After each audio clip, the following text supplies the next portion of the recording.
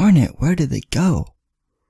Hello there, I am GiantGrotle with more Pokemon Mission Engine Rescue Team. In the last part we went through the Lapis Cave and it was a sad departure really, and we were feeling blue because we ran out of time basically because of what happened in Pokemon Square about 2 parts ago. So yeah.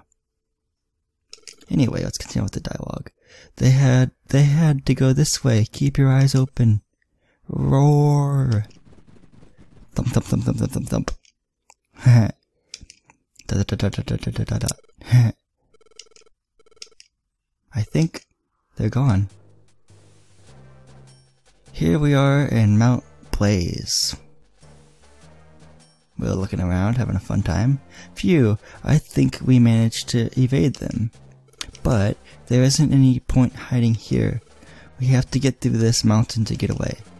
Let's go as soon as we're ready, Steven. Okay, cool. I want to check my levels on Cody and I, because I don't know if I'm under-leveled or over-leveled. Okay, I'm at level 18. Personally, I would recommend you being at least level 19 and your partner being like level 17 or 18. Cody is a little under-leveled, in my opinion, and I'm just bare minimum, I guess, for being at a okay level. But Mount Blaze is really easy if you or your partner is a water type Pokemon. For me, I'm a water type Pokemon, so this dungeon should go really quick, which is good. Here's this Kangaskhan storage I was talking about. You can check your storage. Well, I'm gonna just store. I don't think you get, yeah, you don't get your items that are in Pokemon Square. You just get you can just store items that you've gotten. But you can also take back the items after you store them if you've made a mistake just trying to not store them, take them, and keep them in your toolbox. So as I'm going through here, I want to know how to learn how to do gravel rocks, but I think it's like R and then you press, I'll figure that out, I guess. Apple, orangeberry, cyber seed, big apple. Oh, this is like a perfect amount. Okay, so I'm gonna put the cherry berry in, yeah, pecha berry. I'm gonna keep my 2 raspberries. I'm gonna keep my sleep seed. That should be good. I know I still have a lot of items, but I just want to make sure that I'm prepared and stuff. Yeah. See, then you can take the items. Whoa, you actually do get your items. Oh, yeah, I couldn't take any items away because I had a full toolbox of 20 items. But you do get your all your items from Pokemon Square, which is really nice. And excuse me for leading you guys in the wrong direction. Is there anything I want to bring though? I think I'm good.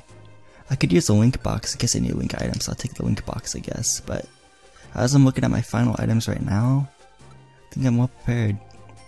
Now, I think that Mount Blaze is either 12 floors or 14 floors, and then the peak of 3 floors.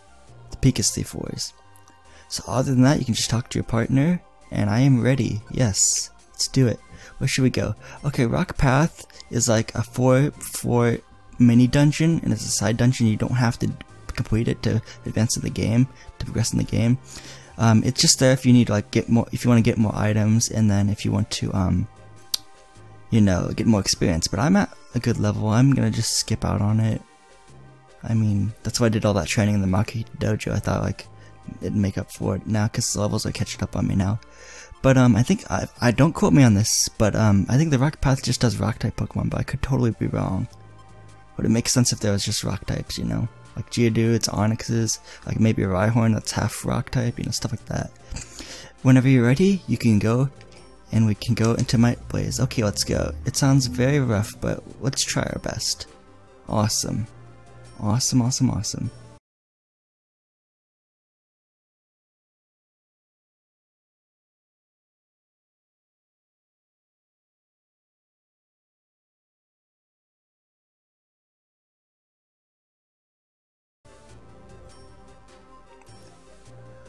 Okay, as I said before, if you or your partner's a water type Pokemon in this dungeon, you're gonna have an easy time, honestly. I have Bubble Dig and Water Gun. That's awesome. So it's all super effective against fire type Pokemon. So let's see here.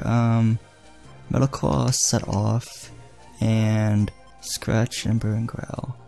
Yeah, Cody doesn't have anything really good against you know, fire type Pokemon, because Scratch just neutral damage, Ember does very little because it's not very effective, Growl is just a stat inflicting move, I should say, and then Medical is not super effective against fire types.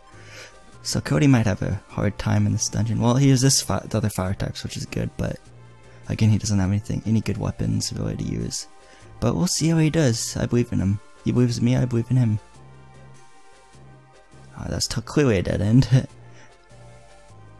I can just, let's see here. I'm trying to find the stairs. Maybe just at the right. Oh, a Pidgeot. Wow, okay. What moves do I have again? I forgot. I have Bite, Water Gun, Bubble, and Dig. Answer my own question right there. Okay, let's just use Water Gun. This Pidgeot's gonna be tough. Oh no, it missed. Shoot. Thank you for on its attack. Cody, I really do appreciate that. And Cody is level 17 now, nice. His stats go up. How nice, how nice, how nice. Okay, so I want to check how many rare RVCs I have real quick. I have 1, 2, 3. I have 3 rare RVCs. Okay, cool. Oh, there's okay. Numel is 4 times weak to water type moves, so I can just use Water Gun. This should be a 1-hit KO because it's 4 times weak, as I said before. And there are the stairs. Other than that, I will mention that if you have a fire type, if you or your partner is a fire type, it can walk on the lava. So that's pretty cool. So other than that, I'm gonna start the music up, and hopefully you guys enjoy the music.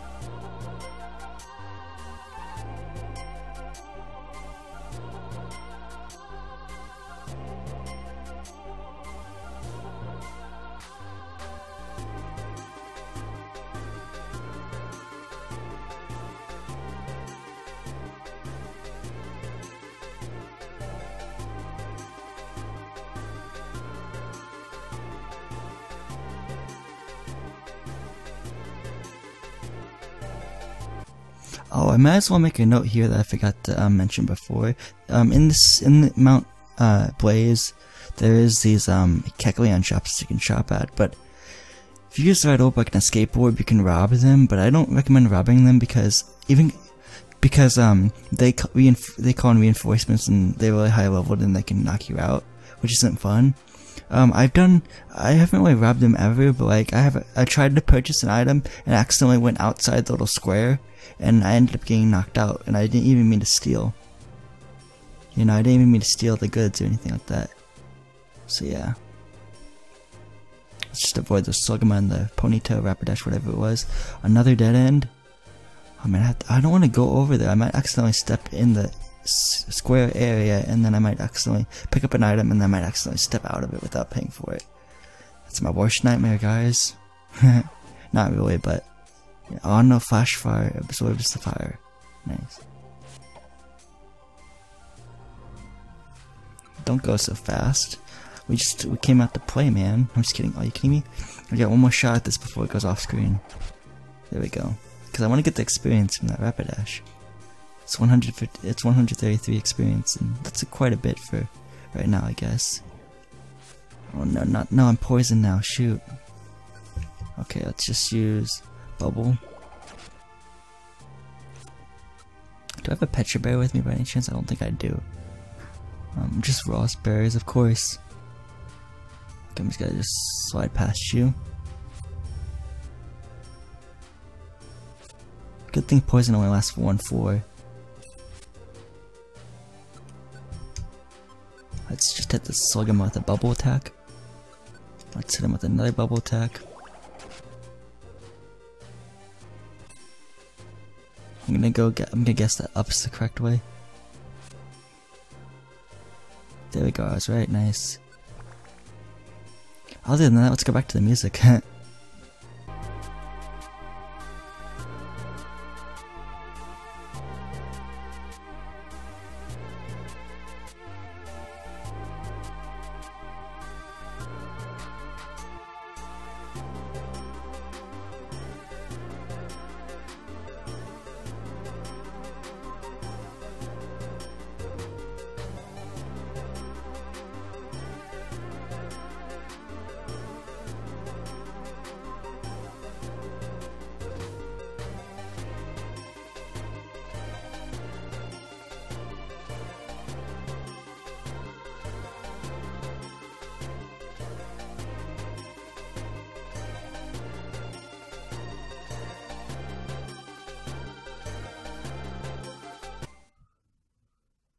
Okay, so here's a save point, and yeah.